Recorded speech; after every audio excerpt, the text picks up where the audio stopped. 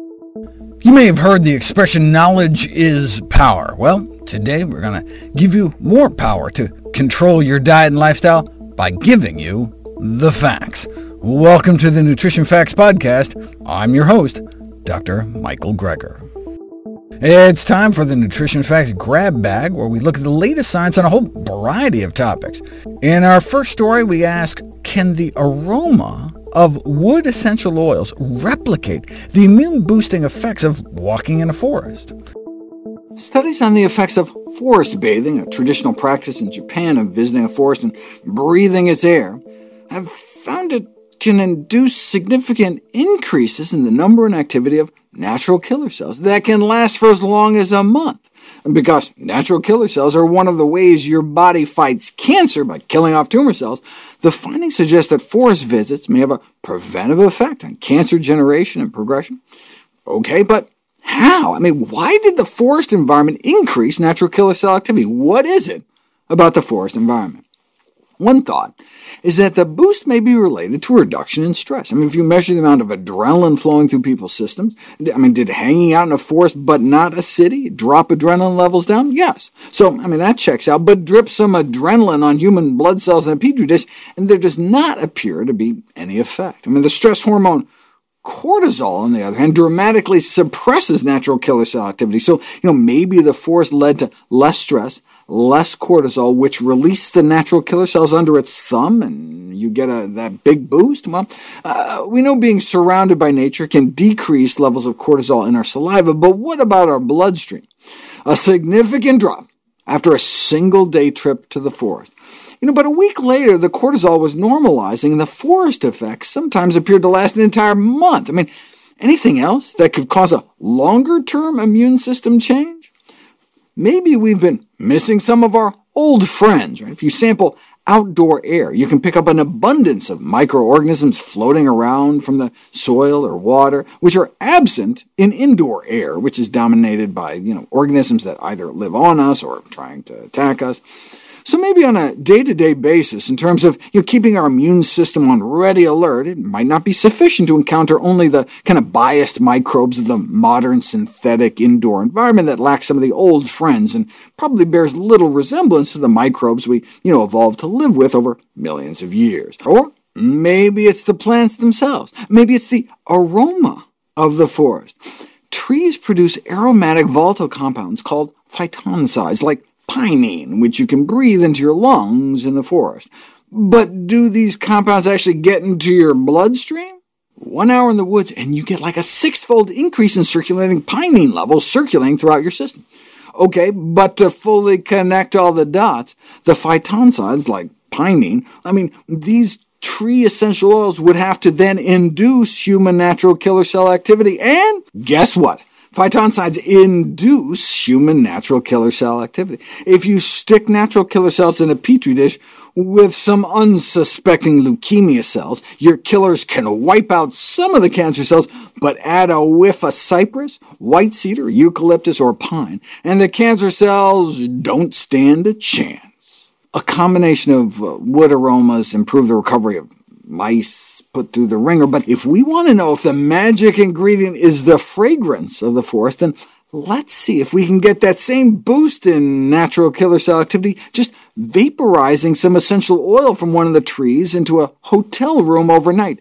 And it worked! A significant boost in natural killer cell activity, though it just boosted their activity rather than their number. And being in the actual forest can do both, so maybe it's a combination of the tree fragrance and the lower cortisol levels working together. Ironically, these phytoncide compounds are part of the tree's own immune system, which we may be able to kind of commandeer. The researchers speculate these compounds may be playing some role in the fact that more heavily forested regions in Japan appear to have lower death rates from breast cancer and prostate cancer. Being out in nature has been found to be an important coping strategy among cancer patients. Turns out this could potentially be helping more than just with the coping, thanks to the fragrance of trees. And in the next story, we look at the ideal waist size. There was a book originally published in the 80s and then repeatedly republished entitled Dieting Makes You Fat.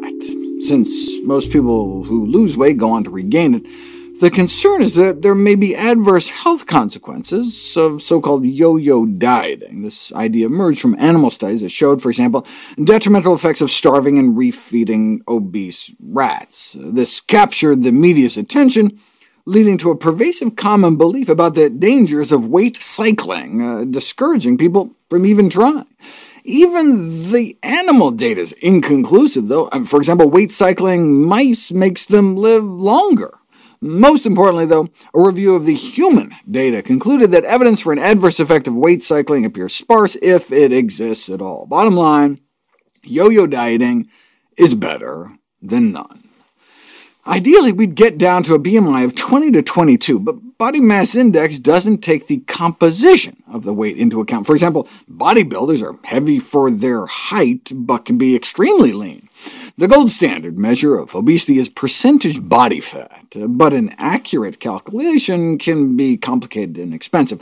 All you need to measure BMI is height and weight, but it may underestimate the true prevalence of obesity. The World Health Organization defines obesity as a body fat percentage over 25% in men, or 35% in women. At a BMI of 25, which is considered just barely overweight, body fat percentages in a representative U.S. sample of adults varied between 14% and 35% in men and 26 and 43% in women. So you could be normal weight, but actually obese. Using the BMI cutoff for obesity, only about 1 in 5 Americans were obese back in the 90s. But based on their body fat, the true proportion, even back then, was closer to 50%. Half of Americans, not just overweight, but obese. So just using BMI, doctors may misclassify more than half of obese individuals as being just overweight or even normal weight and miss an opportunity to intervene. The important thing is not the label, though, but the health consequences. Ironically, BMI appears to be an even better predictor of cardiovascular disease death than percentage body fat. That suggests that excess weight from any source, fat or lean, may not be healthy in the long run. The lifespan of bodybuilders does seem to be cut short. They have about a third higher mortality rate than the general population. The average age of death was around 48 years old. But this may well be due in part to the toxic effects of anabolic steroids on the heart. Preeminent nutritional physiologist Ansel Keys, after which K-rations were named, suggested the mirror method. If you really want to know whether you are obese, just undress and look yourself in the mirror. Don't worry about our fancy laboratory measurements. You'll know. All fat is not the same, though. There's the pinchable superficial flab that you may see, jiggling about your body, but then there's the riskier, deeper visceral fat, which coils around and infiltrates your internal organs. Measuring BMI is simple, cheap, and effective, but does not take into account the distribution of fat on the body, whereas waist circumference can provide a measure of the deep underlying belly fat. Both BMI and waist circumference can be used to predict the risk of death due to excess body fat, but even at the same BMI, there appears to be nearly a straight-line increase in mortality risk with widening waistlines. Someone with normal weight central obesity, meaning someone not even overweight according to BMI, but fat around the middle, may have up to twice the risk of dying compared to even someone who's obese according to their height and weight. This is why the current recommendations recommend measuring both BMI and waist circumference. This may be especially important for older women, who lose approximately 13 pounds of bone and muscle as they age from 25 to 65, while quadrupling their visceral fat stores. Men tend to only double. So even if a woman doesn't gain any weight based on the bathroom scale, she may be gaining fat. What's the waistline cutoff? Increased risk of metabolic complications start at an abdominal circumference of 31.5 inches in women and 37 inches in most men, though closer to 35.5 inches for South Asian, Chinese, and Japanese men. The benchmark for substantially increased risk starts at about 34.5 inches for women and 40 inches for men. Once you get over an abdominal circumference of about 43 inches in men, mortality rates shoot up about 50%, compared to men with 8-inch smaller stomachs, and women suffer 80% greater mortality risk at 37.5 inches compared to 27.5 inches. The reading of a measuring tape may translate into years off one's lifespan. The good news is, the riskiest fat is the easiest to lose. Your body appears smart enough to preferentially shed the villainous visceral fat first. Although it may take losing as much as 20% of your weight to realize significant improvements in quality of life for most individuals with severe obesity, your disease risk drops almost immediately. At 3% weight loss, just like 6 pounds for someone weighing 200 pounds, your blood sugar control and triglycerides start to get better. At 5%, your blood pressure and cholesterol improve. Just a 5% weight loss, about 10 pounds for someone starting at 200, may cut your risk of developing diabetes in half.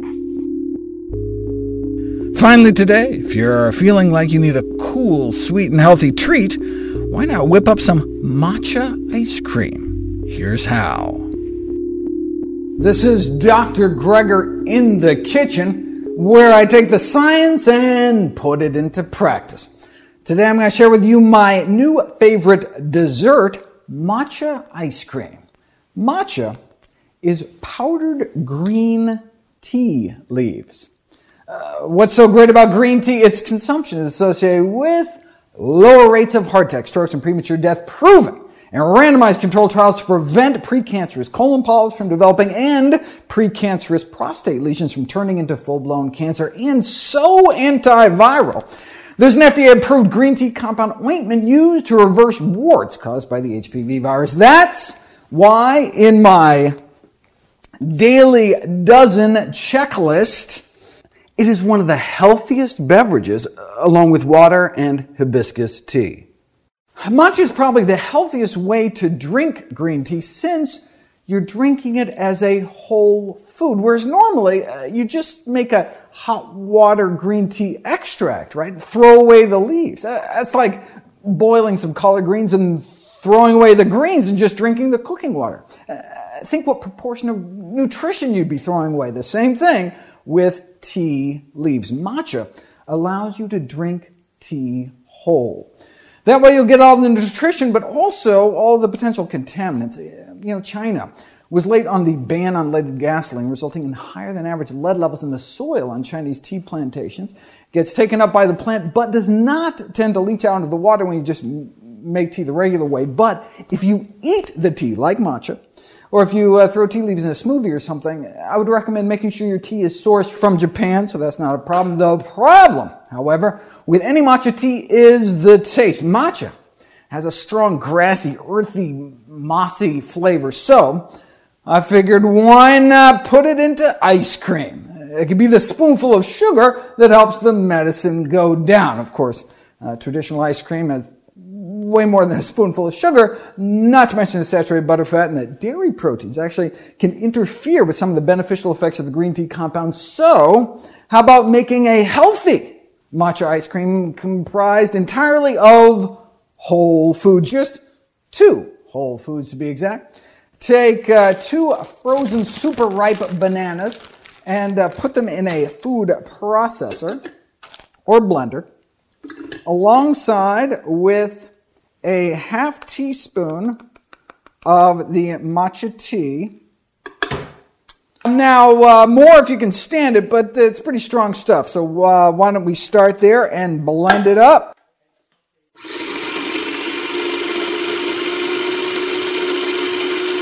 Blended frozen bananas take on this perfect, rich, creamy ice cream texture.